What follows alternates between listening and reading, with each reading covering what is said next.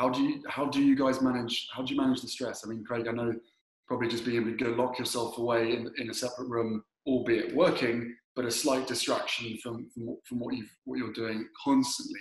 But what is it? I mean, bear in mind there's going to be other people watching this as well, maybe in a similar situation, maybe in a completely different situation. But for you guys, is there a way that you are able to manage this stress? Is there some tips that you might be able to give to other people? I think there's lots of things out there, and I had this conversation with Colin yesterday, and I'm terrible for not listening to my own advice, because if I was within the family tree right now, I'd be saying, read a book, go running, have a bath. There's Calm apps, Headspace, there's all sorts of apps, but I don't listen to my own advice. For me, I struggle because I can't go out. I can't go for a walk or a run because I'm shielding with Sophie. So just being able to get out in the garden, and as I mentioned before, Sophie is so sassy. So for me, it's actually making sure I'm enjoying the family time. So I need to remind myself, as much as I'm getting stressed and getting frustrated with, trying to get the communication right, trying to speak to the professionals, trying to get the PPE equipment, I have to remind myself to step away.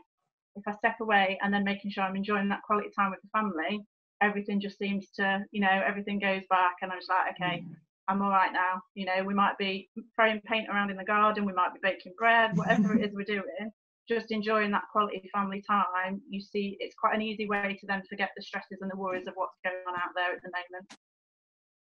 Yeah. I must admit, we've been really amazed during this time where we are getting literally daily text messages and photographs of the families who are sharing their experiences, and there's a lot of fun going on. I know it's a worrying time, and everybody is really, really worrying, but there's also a lot of fun and a lot of family time going on in those houses, and it is really lovely to see. I think this is great. We just don't know. Hopefully, it's not going to be too much longer, but we just don't know. And it's trying,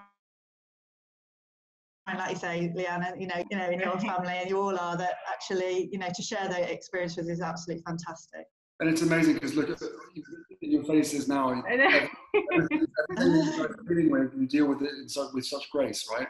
And I think it's really important for people to remember that just because you as a parent or as anybody can sit there now smiling, being like, this is fine, like, but what's actually going on in your mind and the experiences that you've had over the last few weeks, and in some cases maybe years, the resilience and the strength that you guys have is absolutely incredible.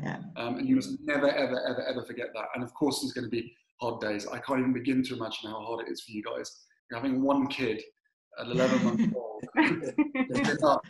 So to see what you guys are going through on a day-to-day basis, honestly, so much respect to every single one of you.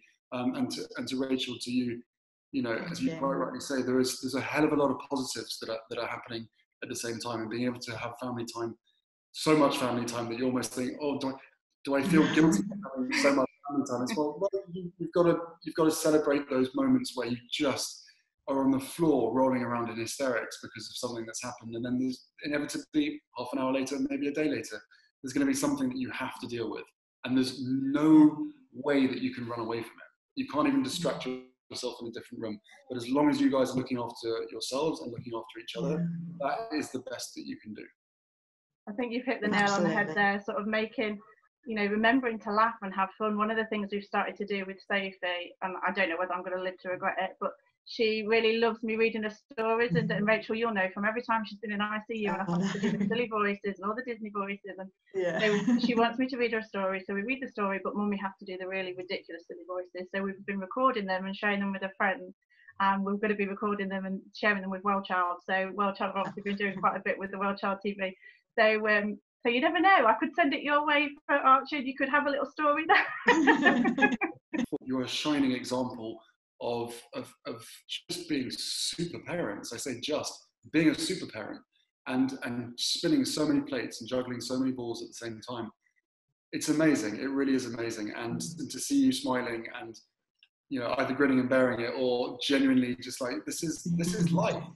To a certain extent, there's not much that you can do about it, except where is the light at the end of the tunnel? Let's focus on that and keep the morale up, because it's all about morale. If morale is up, if you're waking up in the morning going, right, new day, got my whole family here, what are we going to do? Of course, there's that fear of what might happen, but there's so much that's out of our control. And all of a sudden, we now realise how small we are in the grand scheme.